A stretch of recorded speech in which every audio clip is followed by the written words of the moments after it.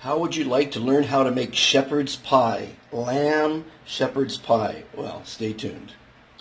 Welcome to another episode of Dr. Fantastic Cooks. I'm in my kitchen in Ambergris Key Island in Belize, and been here 5 months now, and done a few of these cooking episodes. I've done a lot of them over across America, in Ukraine, in Egypt, a lot in Egypt, and I'm going to be leaving the island, and hopefully you'll follow me while I go around the world and cook in more places, giving you my favorite recipes and what have you. Today I'm cooking something I've never cooked before, shepherd's pie. And so I looked up some recipes and found one I liked, and I had most of the ingredients. I think I have all the ingredients, actually. But, you know, I've gained a lot of weight on the island. And the first commitment to kindness is be kind to yourself. I love to eat. So I'm gaining weight. Does it bother me? No. I mean, I'm not thrilled about it, but I'm not quite exercising enough as I should. I do a little bit of exercise. But I have a little saying, if you want to lose weight, which a lot of people do, or if you want to gain weight, it's the same 4 letters. It's E-L-E-M.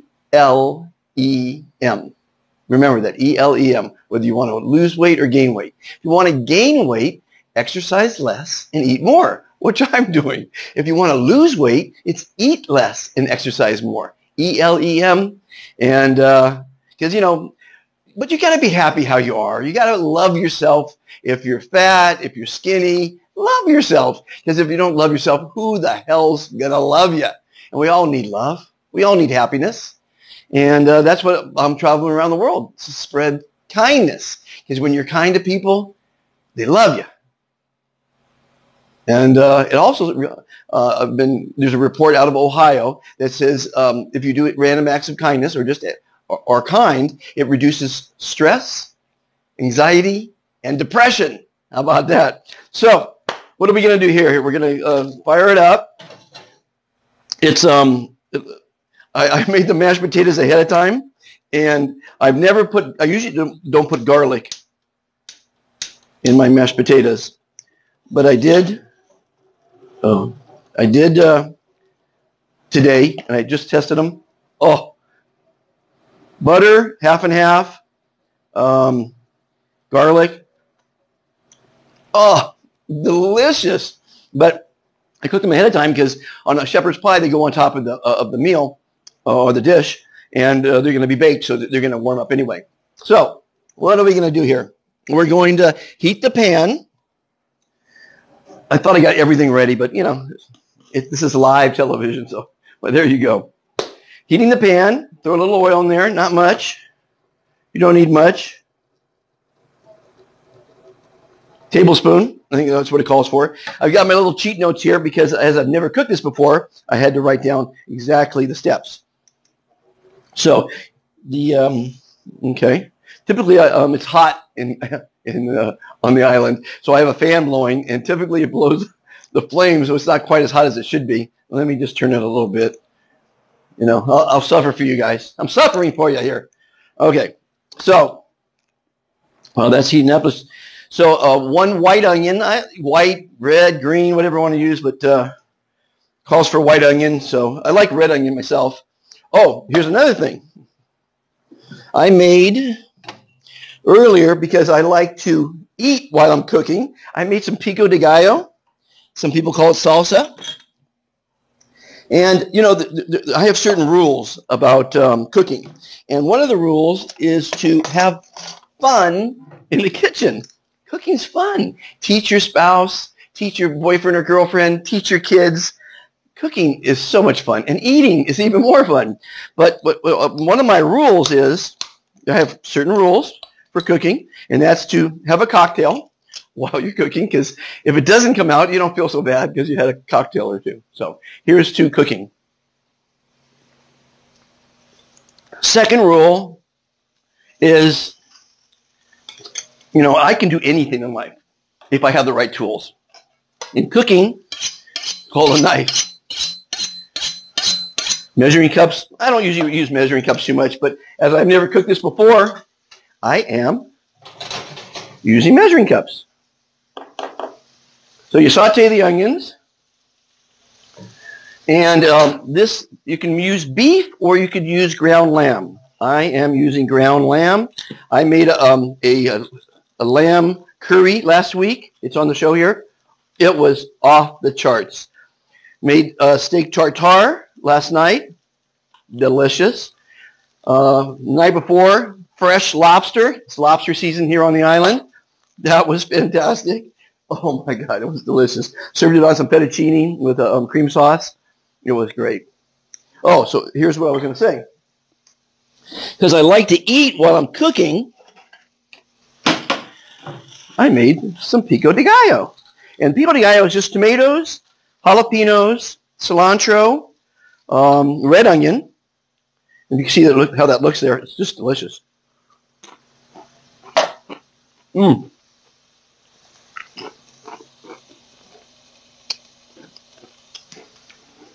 Meaty meat.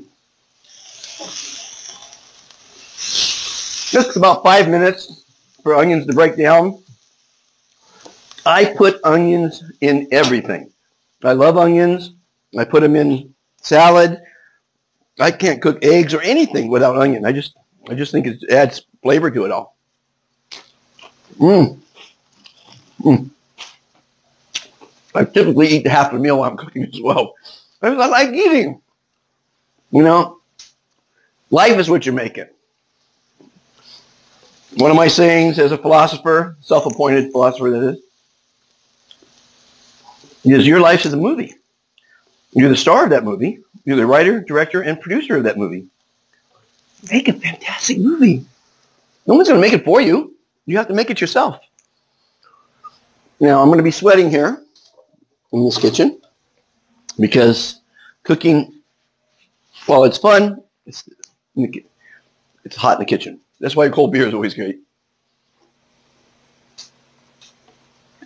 Oh, that tastes good. I'm having so much fun. Have fun in the kitchen. Have fun. I tell you, when COVID first started, that's when I started my journey, 1,187 days now. And I give a lot of advice to people because they were sequestered in their home. I wasn't. I wasn't about to stay in my home. So I left everything behind, gave everything to my wife. Kids are already grown.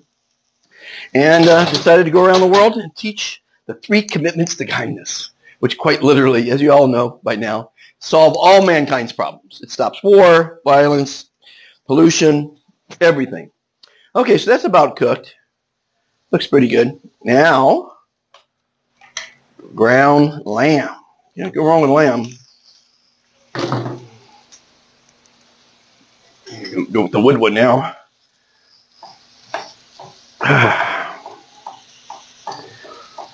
Gotta love cooking. Gotta love eating. You know, life is very short. And if you know how to cook, you don't have to rely on anyone. You know, imagine if we have problems, the world has problems, and you have to cook. You can't go, the electricity goes out, or you have to learn, you have to be able to fend for yourself. Boy, you got to know how to cook. Can't depend on other people. You can't depend on anyone but yourself. You are the center of the universe. You are the most important person on the planet. The most important person on the planet. You. Gain some weight. Don't bother yourself. Stress will kill you. It killed my mother in her 30s. I think 38, 39. Killed her. Stress kills. The mind is amazing. If you know about the subconscious or even the conscious mind, it's pretty incredible. Pretty incredible. You could will yourself to death. You could will yourself out of sickness. I just saw a report the other day, or a story. Guy had, arthritis, and they said, you're going to need an operation. But we can do that. So they put him under, and they didn't do the operation. And when he came out from being under the anesthesia, they said, operation was a fantastic success. And guess what? He didn't have arthritis anymore because he thought they did the right thing. Placebo works all the time. The mind is amazing. And in the future, we're going to use telepathy to speak to one another. we already kind of do. Your dog will give you an idea. Even your dog will look at you and you know he got into some trouble. Or the wife gives you a look and you know what she's thinking. You know what she's mad or whatever. So we are amazing creatures. And the mind is just being discovered, the powers. And they say we're all one. We're all one mind. Some real brilliant guy like Einstein said that. We are all one mind. We're all one in the universe. And they're discovering quantum entanglement. They're discovering some amazing things. There's not enough time, and I've dedicated my life to learning, not working. But there's so much information coming out every day. So much information. It's mind-boggling. Now I'm going to turn. It just seems like me. It's not quite enough. It's that fan. I'm going to turn it some more because I need to. You gotta have the heat. It's like cooking outdoors. You ever cooked outdoors in a storm or in a wind storm? I did one of my cooking shows in Coeur d'Alene, Idaho. Outdoors, I cooked bear stew. Guy gave me a couple pounds of bear meat. And when you go camping, typically everyone's got their little campsite and they're all being with their family. But, I'm a kind of an extrovert. And I invited all the campsites to come enjoy my beef stew. Made a lot of ambassadors that day. We have over 6,700 ambassadors now.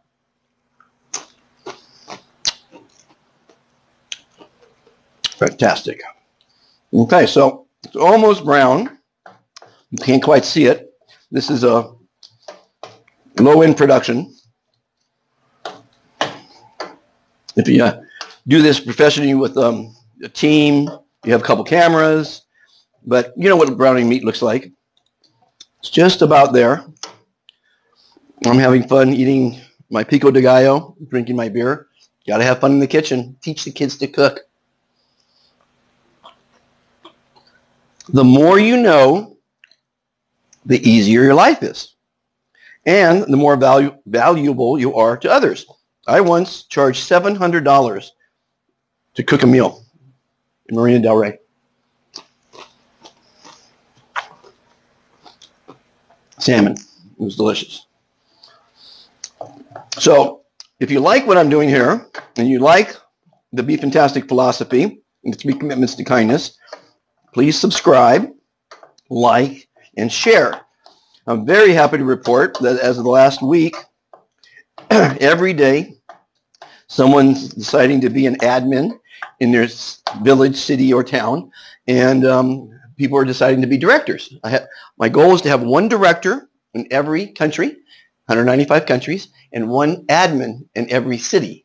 There's 10,000 cities. Imagine if we can accomplish this, or when we accomplish this, I should say, being possibly and practically the most positive person on the planet. When we accomplish this, it's going to be quite amazing. It's going to be fantastic. Okay, so I'm ready to put the ingredients in. Let me get a tablespoon. I've got some sort of a tablespoon. But what we're going to do here, okay, let's make sure this is right.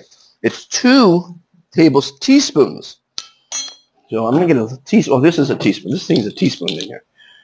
That's a 1/4 teaspoon. This is 1 teaspoon, this little guy here. So it calls for 2 teaspoons of parsley. Made a mess in my book here. Damn. Sometimes you make a mess. That's why it's good to have an assistant that cleans up the mess. Okay, so 2 parsleys. Let's see how we go here. I usually never measure, but there's 1. 2. There we go. Look at that. I just bought this today because we didn't have any. Okay. 1 teaspoon of rosemary. Look at that. There we go.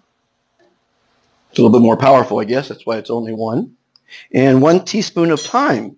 Does anybody really know what thyme it is? Does anybody really care? And there's the thyme.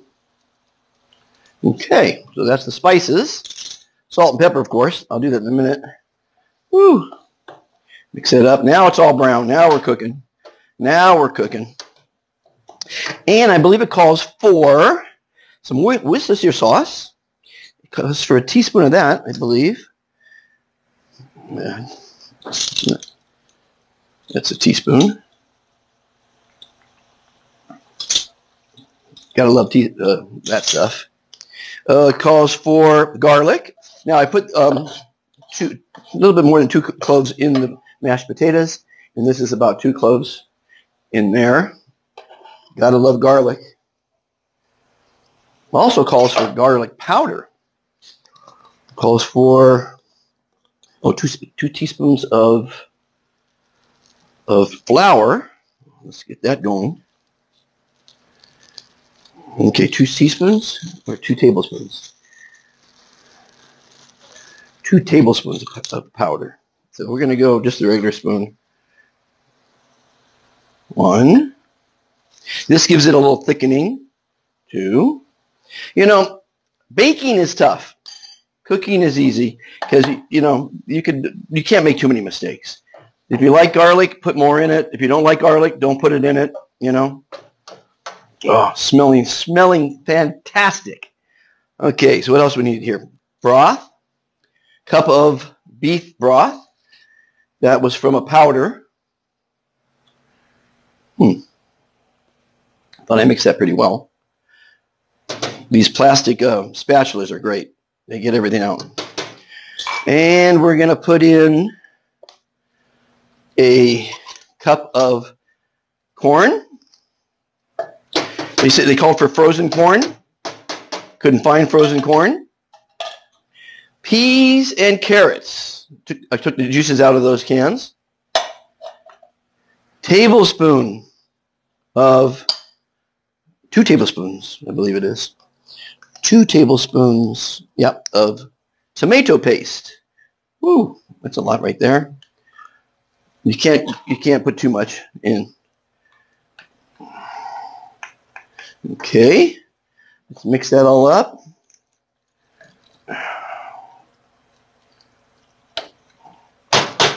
Are you enjoying this?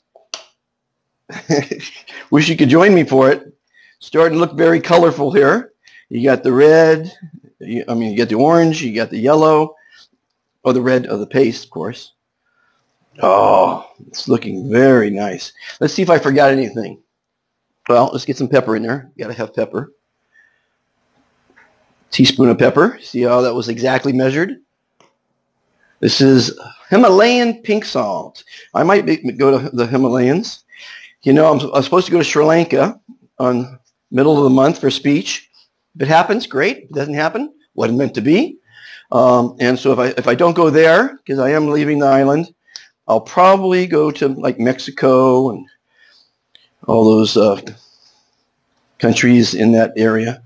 What do they call it? Central America. I know it's a little dangerous, but danger's my middle name. Okay, that's looking pretty darn good. Can you see that from there? Look at that. Yeah, it's looking very good. Shepherd's pie, a very hearty meal. I'm gaining so much weight. It's a little ridiculous, but I know I can lose it. It's just, you know, it took me 5 months to gain it. See, a lot of people, they gain weight over years, and then they want to go to the gym, and they think they can lose it in 3 months. If you put on weight and didn't exercise for 5 years, figure it's going to take 5 years to take it off. I mean, you could really kill yourself and get it off quicker, but why kill yourself? Just eat less and exercise more. That's all. Real simple. Okay. I think I got everything. Got the flour, Worcestershire, corn, vegetables, broth, paste, flour, garlic, Worcestershire sauce, thyme, rosemary. Got it all in there. So now, the meat's cooked. Again, you don't have to cook it all up. You mix it all up because it's going to bake. It's going to bake. So you don't really have to cook the corn right now. Now, oh, did I put the garlic powder in yet? I don't think so. It called for garlic. See, there's garlic salt and there's garlic powder. I knew I forgot something. If I forgot it, that's okay. It's not such a bad thing. I don't know why they would call for garlic powder, not garlic salt, but I had both, so called for garlic. If you don't have garlic powder, maybe put all three: garlic powder, salt, and real garlic. So it's garlicky. Okay, so now,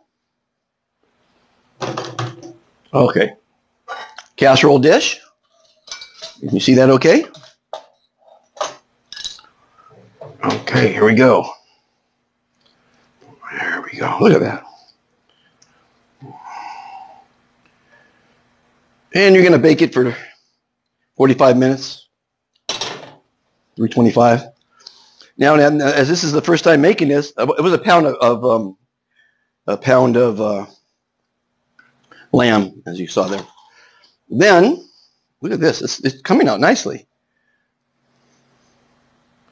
You make a layer of goes on top like that. Hopefully I made enough. It was 2 large potatoes. And I tell you, I'm going to use that recipe for every time I make mashed potatoes. Typically, I like it chunky, but this called for creamy, so I made it creamy. And I just got to make sure that I get enough to cover the whole thing, which I'm getting close on not doing. I should have made another potato, but like I said, this is my first time trying it. I think it's coming out fairly close. Gotta love these spatulas. It's a layer, you know. It's not the end of the world if you didn't see that. Look at that. Now, what I'm not sure if they call for the Parmesan to be put on top, but it wouldn't hurt to put a layer of cheese on top. Look at that, guys. Now this is some fantastic potatoes. Then you bake it. I'll bake it in a little while. I'm not going to bake it right now. And there you go. What else can I say? Have fun in the kitchen. Don't be afraid. But it is dangerous. Knives are sharp, so be careful of that. The other day I was making French fries to go with the tartare, and I put them in a little bit too fast, and it's splattered, and I burned my finger. So that's a bummer. But that's life in the kitchen. And I didn't wear my apron. Shit. I hope you heard all that. What can you do? It's live TV. I didn't notice that it went inside like that. Hopefully you heard everything. If not, that's life. Have a fantastic day, and like, subscribe, and share.